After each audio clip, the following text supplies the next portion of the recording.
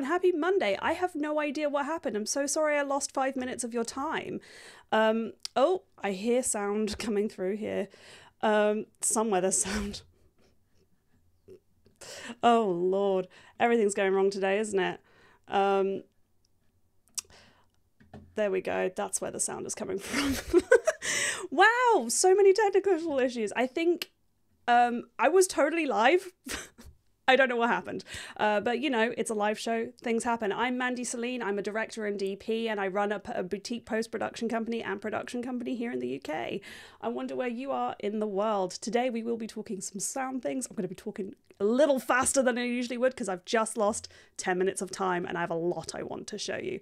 Bits of housekeeping, there's a Discord in the description, and there's today's challenge kind of interface. Basically, it's what I've given you today is the workspace. I'll show you how to get to that in a second. And don't forget to keep watching later for great color tips, social tips, and my friend Valentina's on. And I love Valentina, she's so talented. Like, she's taught me a lot, so I love her. Anyway, let's get into Premiere because we are running behind. Thank you for the chat. You're the reason I was like, hey, why is this not working? Because YouTube was telling me I was live. Oh well, it happens to the best of us. So here we are in Premiere Pro. I already was showing off some stuff. I already did one of my tips. We're doing some quick tips to begin with that will help with your editing. Are you ever like annoyed when you hear a pop sound between your cuts?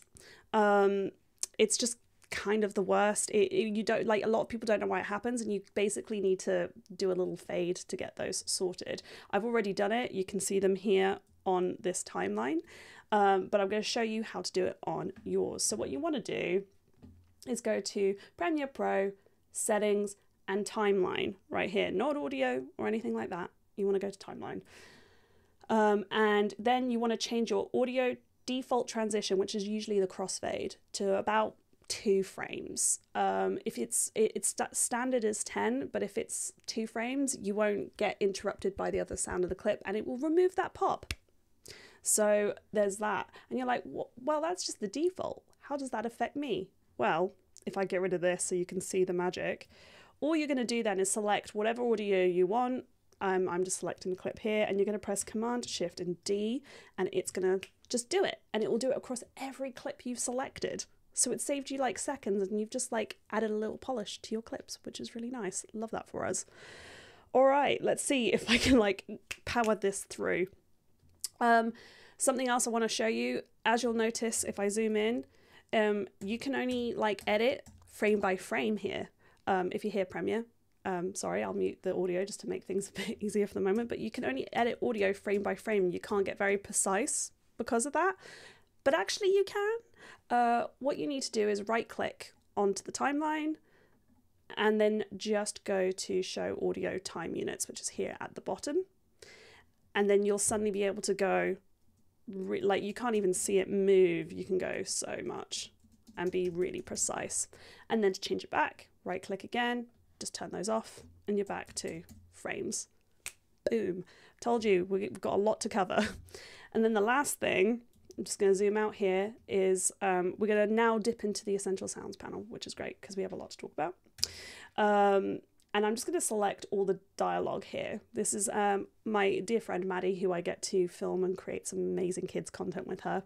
We're in a paint factory in this one, making a blooper reel. You can click auto tag, but today, just for ease, I'm just going to click dialogue. And then all we're going to do is click auto match. And what this is going to do, oh, it's already done it, I think. You can't even, no, yep, it's done it. It's done it already. It was so fast. Is it's now going to level off the audio so it roughly all sounds the same. Again, that took seconds just to make things good. How's everyone doing?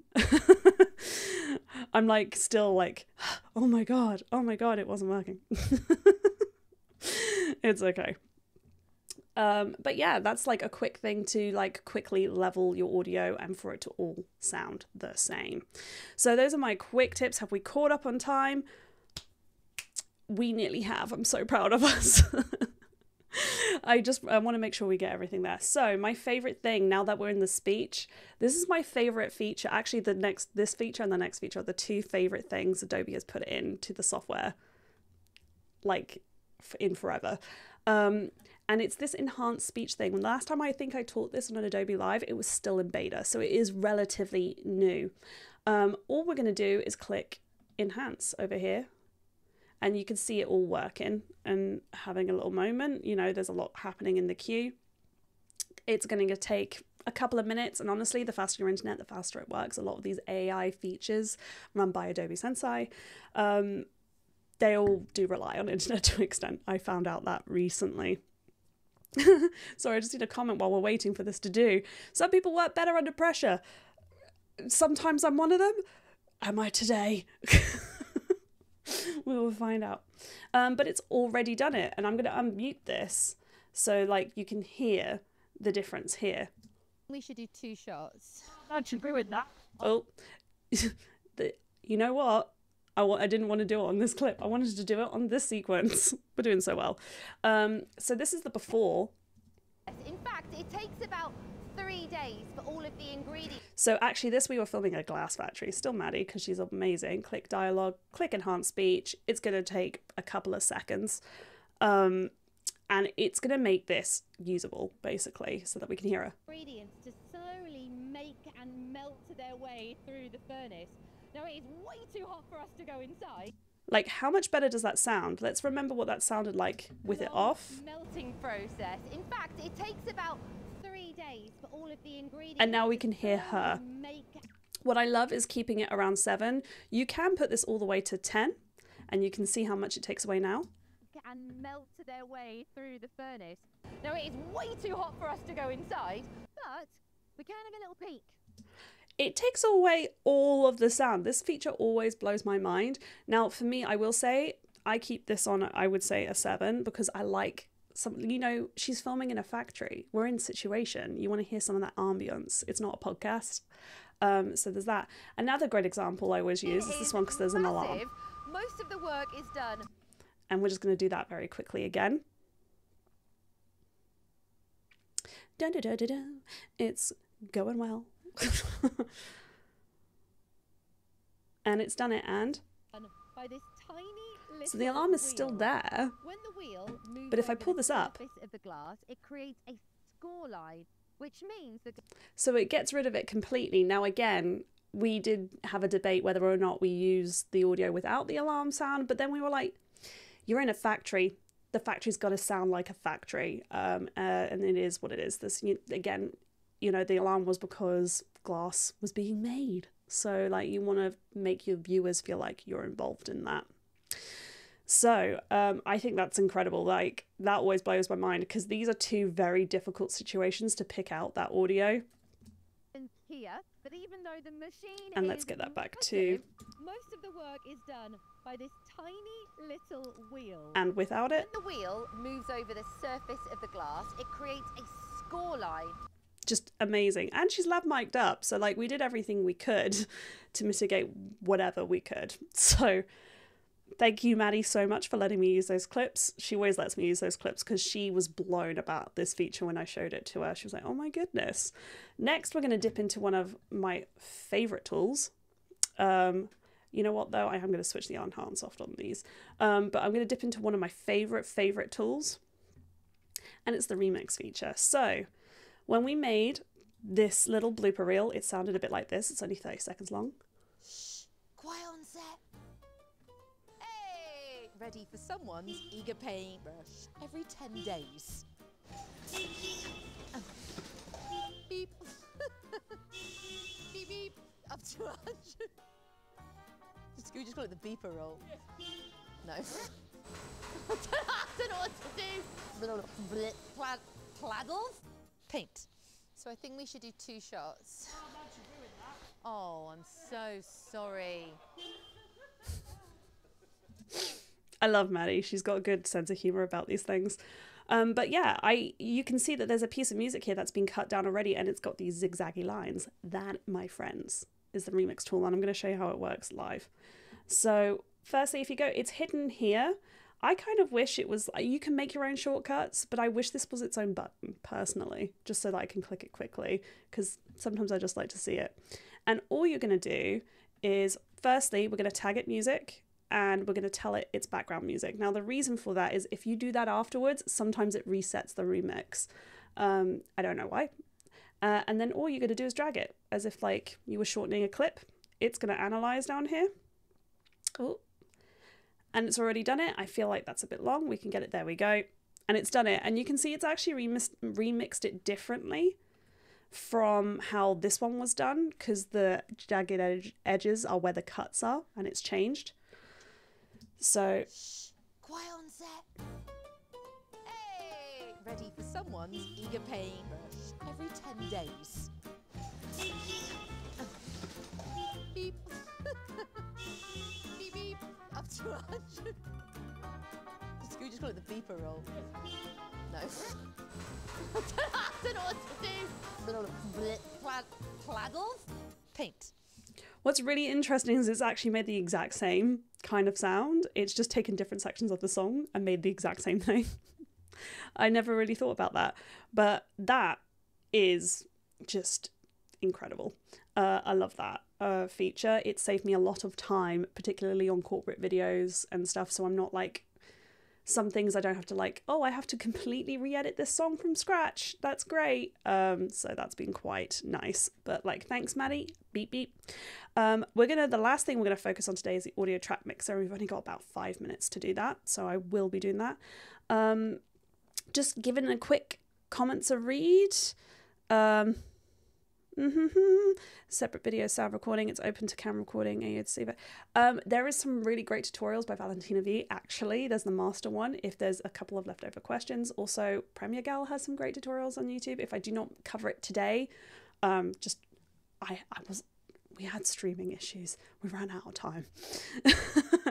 But yes, we're gonna head over to this panel here. Now, a lot of people get really worried about this panel. I said, well, maybe not worried. I'm going to demystify it to you, because like that's intimidating. I totally get that.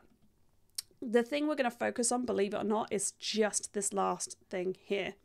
So all these they're tracks, but all of these like little bars, separate units, whatever you want to call them, they relate to your track on the audio. So this one here, it will say it on the bottom as well, audio 1, A1, A2, 2. Now, the thing I actually recommend is making sure when you edit, and I've done it here as an example, is you can say audio 1 is dialogue, so you know what it is, and I would put all your dialogue for if it's just one person talking on one track. If it's two, give them a track each, because then you can actually go in here and like change things universally if you have to, like the volume or certain effects and all sorts. So here I've got dialogue, I have sound effects, and then I've got 2 music tracks because I was showing you remix. And then this last one is mix, and all mix is all of them together. And I like this track a lot because this is where I can like finish off the whole video and like as a whole. So there's 2 things I always do. One of them is I go into special and mastering. So what is mastering? Mastering is kind of giving depth and clarity. It's not going to do effects. That's going to be in the effects controls or the essential sound panel. It's not going to do that. It's just giving it a little bit of finishing it, mastering it. You want to double click it, and you're going to be given a whole list of like presets, essentially. The one I will say I nearly always use, honestly, like some of these are like, if you want to be in a dream sequence, it's going to make if I lift this up here, no, I didn't want to make it taller. It's going to make it sound like more dreamlike. I'm going to mute this so you can hear the sound as opposed to like something else. You can like change things to sound like a concert hall or like bright height. They have all these different things that they do. The thing we're going to focus on is subtle clarity. Now, subtle clarity comes with a high reverb and you don't need it. So what subtle clarity does is it's just trying to pick out the vocals from the music and try and make them sound like, just raise them a little bit above the music. Just a little bit. So the beeper roll. So that's a high reverb. I would switch that either off completely or on 2 if you want to. Reverb kind of makes it's like, it's not an echo. Echo's wrong. You know, when you're in an empty room and you hear your voice bounce off, it's kind of adding more bounce to the voice, as it were. You can have it at 2 and it'll make it sound less studio-like as well if you've really whacked up that Essential Sounds panel. And what it does is it just kind of brings it up against the music a bit more. Beep. It's very subtle. You might not be able to tell on live, but I highly recommend that. And then the other thing I would do, which I've got like 2 minutes to show you, if I could get rid of this panel, close window. Oh, don't send. Oh, Premiere has only ever crashed on me on a live. Fun fact. Reopen, please. That is so typical. And I'm just going to reshape this so you can see my thing. It's gone right back to when I was editing something earlier. That's beautiful. Love that for us. It's one of those days, isn't it? You just gotta laugh. We're going to get that back to the audio panel so I can see my track mixer. And the last thing I would do is I would literally just go to like this section, amplitude and compression, and hard limiter. And this is because I like to bring up the sound in total, and I tend to go to -6 because you want your audio around the -6 mark anyway when it's finished, so that it's loud and not too quiet for online. I know when you upload to things like YouTube, it does recompress it down to -14, but it means like it's not quiet and then making it quieter. And the reason YouTube compresses your audio is so that you have a more enjoyable experience, because in theory it's like leveling off all the audio everywhere. So yeah, I just do that. It's super quick and easy. Close window, please don't crash. There we go. It's gonna, you know what? I think it's because my iPad's connected to my computer. I'm using it for notes, but anyway, I think we worked through everything today. That's a miracle. Let's get back to the main camera and do some housekeeping. What did we learn today? that Mandy can talk really fast when she has to, and apparently speak in third person. But we did some quick tips. We learned how to very quickly fade our audios. We learned how to change things to audio units for much tighter cutting. We learned how to use the auto match feature to make all your dialogue sound about roughly the same amount of loudness. And I think I'm being cut off. So don't forget to check out the Discord, keep up with the Adobe live streams, and I will see you later. All right, guys, peace. I hope the next stream doesn't have as much going on as I did.